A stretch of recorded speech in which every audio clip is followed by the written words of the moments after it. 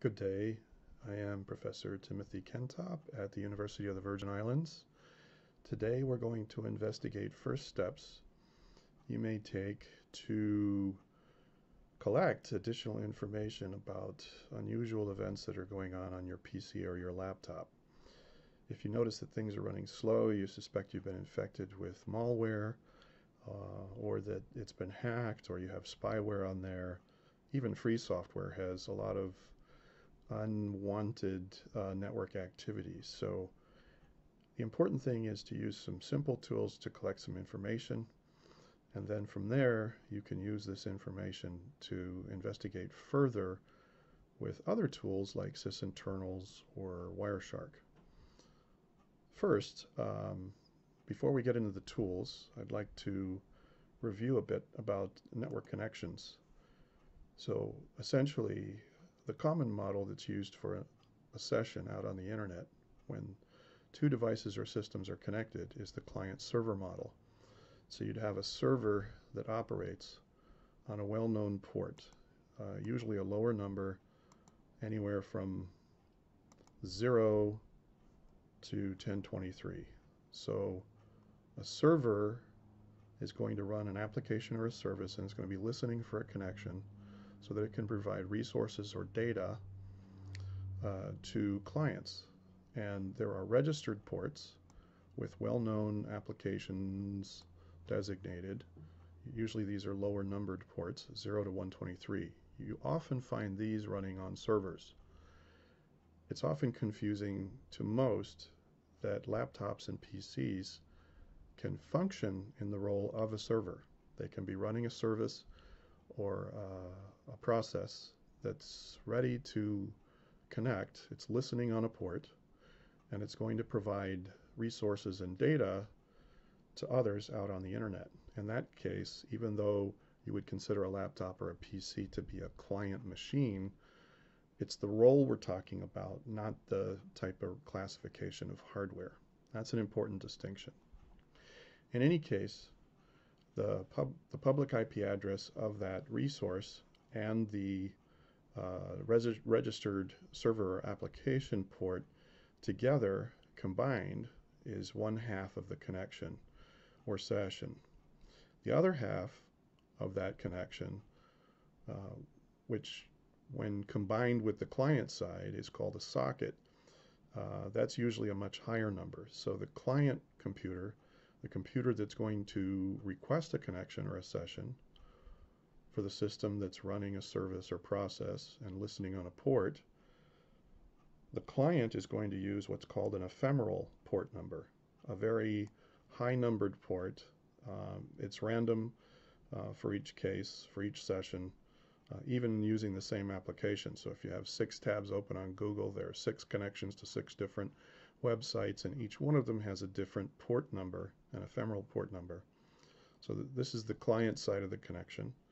The client IP address in combination with the ephemeral service port is used on the client side, and together the two of them create this convention known as a socket. So when a session or a connection is formed, basically a socket, a network socket is built. In this case, you see we have, this is just a quick example, if we had a server, we had something that was running a service or a process, and it was listening for a connection. It could be listening on port 80. That's a well-known web server port, or 443, that's HTTPS. And in combination with the public IP address, that's the server side, here's the client side. It's important to understand how to recognize these. There are exceptions to the 0 to 1023 registered ports. There are some higher numbered ports, like SQL, for example, uses 1434. So there are some exceptions to the low numbered ports, but generally a very high 5-digit number that tends to indicate client side. Anything well beyond 1023 tends to indicate the client side of the connection. Anything that's in a well-recognized registered port range would tend to identify the server side. In any case, you can have multiple clients using the same public IP address. For example, when you have a home router and they all have one single public IP address, if you're connecting to the same website, each of those clients can have different port numbers that are formed for their connections, their sessions, and in that way the socket is different. So the server can distinguish between the separate sessions that are formed. In any case, what we're going to do is look at both sides of these coins, because your laptop or your PC could function both as a server, meaning it's running a service or a process, and it's listening on a port for a connection from someone, a foreign host, right? Or it could be participating in connections out on the internet with foreign hosts that are functioning as a server on their side, and your laptop or your PC is the client side of the connection. So we're going to look for both ranges. To look for the server side, we're going to use a simple resource called GRC ShieldsUP. And we're going to enter in Google this search term, and you'll notice ShieldsUP is one word, and we're going to select Internet Vulnerability Profiling. We'll click Proceed. And when this screen comes up, you'll notice that there are some very thin silver buttons with options. They're kind of hard to distinguish, but these are actually separate buttons. You're going to choose the one in the middle on the top, All Service Ports. And this is going to provide us with the server side 0 to 1,000 ports. So this is going to identify the ports that are connection ready in a sense. And you'll notice that everything is supposed to be all green. In this case, the firewall for the laptop or PC, or perhaps the firewall for the wireless access router, is not shielding the blue ports. And that can indicate either previous sockets, or it could indicate the intention to connect on these ports for future access, whether it's unwarranted or planned. And so what you see here, everything should be green. What you see here, you never want to see red, but everything's blue here. And it's kind of hard to get each of the port numbers by mousing over this, because that takes some time. There's a really nice feature here called a text summary. And what you'd want to do is click Text Summary, and then copy and paste into a text file on a temp folder. And that's what I'm going to do. I'm going to copy and paste, and then I have a text file in Notepad ready on my temp directory. I'll copy and paste this. These are the server-side ports that are connection ready. The ports are closed, but there could be something that's ready to fire off. Maybe it's waiting for an event to trigger. What we want to do is take a look at what's going on in terms of activity on our system, look at the services, and then investigate which ports these are involved with. I'm going to save that. I'm also going to run a command called Netstat in a command prompt that's running in administrative mode. So I'm going to run as administrator, and I'm going to copy and paste this command and save it to that same temp folder on the C drive. So I'll click into the window here, and then right click with my mouse. Let's try that again.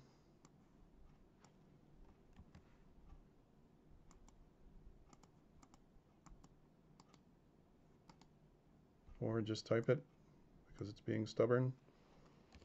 Netstat -A, and then I'm going to redirect the output to a temp folder, text file. I'll call it netstat.txt.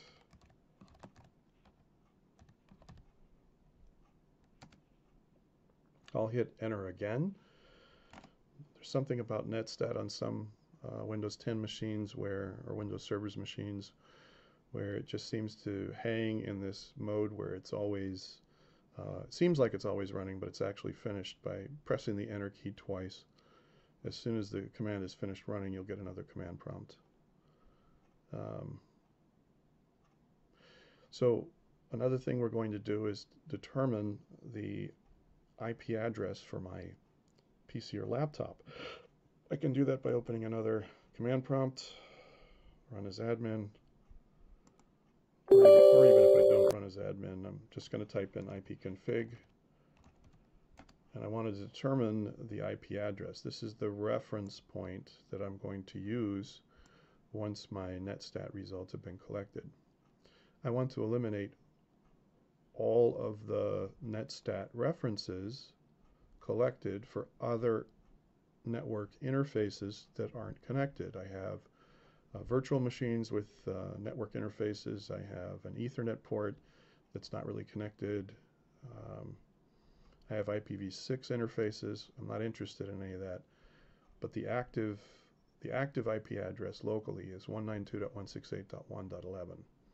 That's my interest here. So I have my Netstat results. I'm going to navigate to my temp folder and open my Netstat results. And on this side, I'm going to be interested in the higher numbered ports associated with my active network. And you see here, closed but waiting.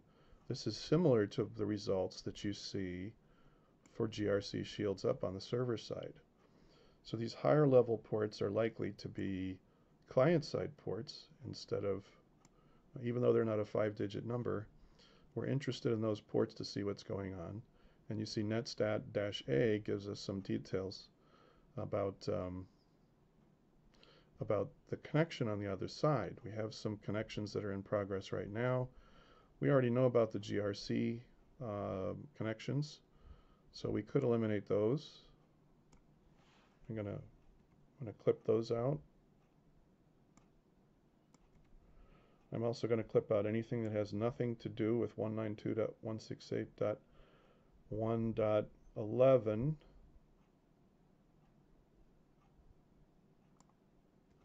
So I'm going to surgically remove anything that has nothing to do with 1.11.